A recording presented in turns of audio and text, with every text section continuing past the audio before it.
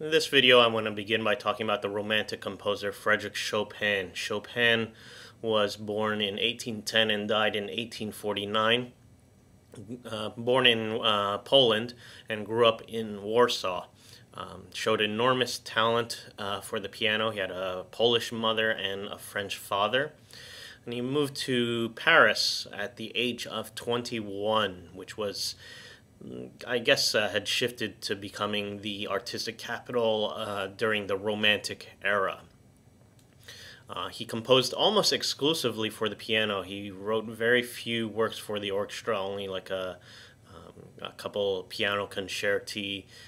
Of course, the piano being the solo instrument there, but almost all his music is written for the piano, which is why he was so associated with the Romantic period, since the piano was the, I guess, the favored instrument during this time. In Paris, he made a living playing piano in private salons, teaching piano to young, wealthy, talented women, and published his compositions for the piano and got paid pretty well for it there. As far as his character was concerned, he had a very shy demeanor, wasn't very outgoing, and he did like to play chamber concerts in intimate settings, but try to avoid the large concert halls, much like, Franz Liszt, who relished in the large audiences and large concert halls. Chopin was kind of the exact opposite, where he preferred to play for more intimate and smaller settings. As far as his music is concerned, as I said, it was almost all written for the piano. His mazurkas and polonaises have a distinct Polish style, in that they use various Polish rhythms, and also there's this Lydian mode that's kind of based off of the major scale, but with some altered tones that were raised fourth in to be real specific, that it evokes Polish folk music, and he'd like to use music that was very Polish folk-like in it, hence the mazurkas in it. He had a really strong patriotism towards his home country of Poland.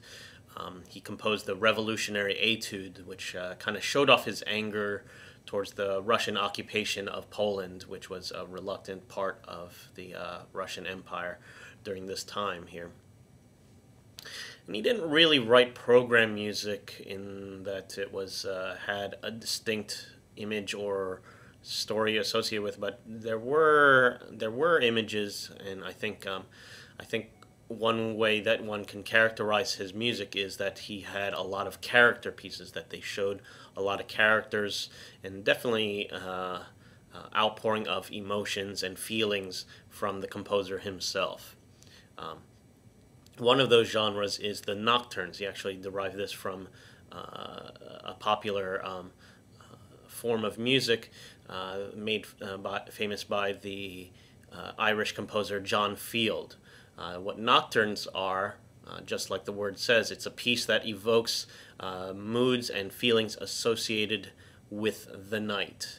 Now, there's no preconceived formal plan of nocturne like the sonata form, where there's an exposition and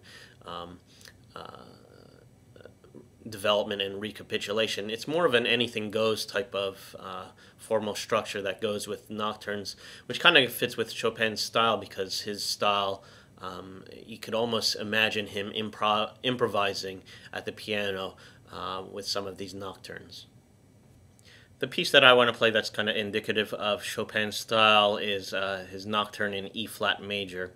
Despite it being in a major key, it does have a very melancholy feel to it. As far as the texture is concerned, it is in a homophonic texture, where there's one distinct melody that goes kind of like this.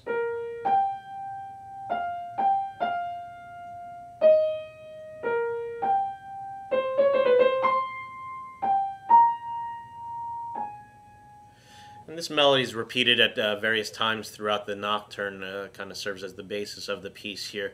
But each time that he brings back the melody, it isn't just a simple repetition. What he does is he kind of elaborates on it with various ornamentations, adds more notes to it like this.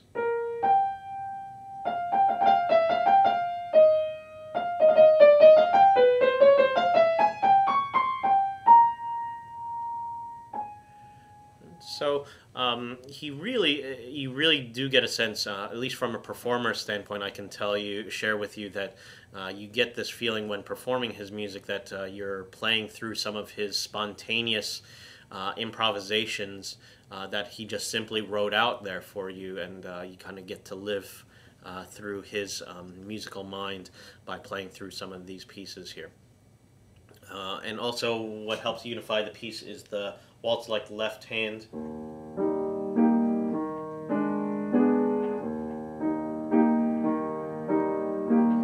That goes kind of like that as well. As far as the other techniques or things to listen out for are his use of rubato, not robato, but rubato. What rubato is, it's a romantic technique of taking slight fluctuations of tempo for expressive purposes.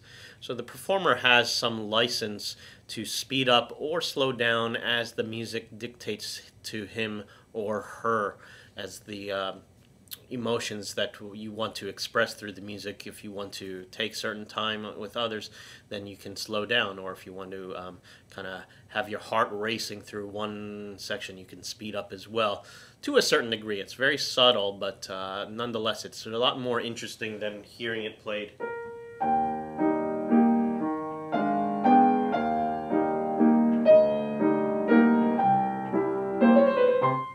Everything really strict in time there. There are pieces, of course, that require you to do, play with a steady rhythm here, but I think what makes a lot of these pieces romantic in nature is that kind of freedom of not being tied down to a specific tempo here. So listen out for that in my mini performance here of the Nocturne in E-flat by Frédéric Chopin.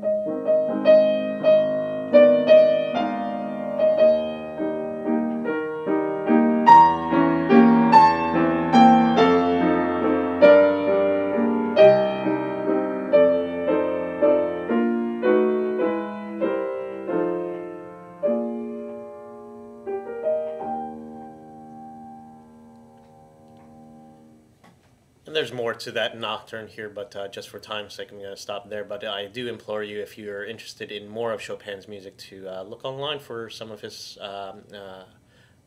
music, and it's really probably some of the best works written for music, especially the piano.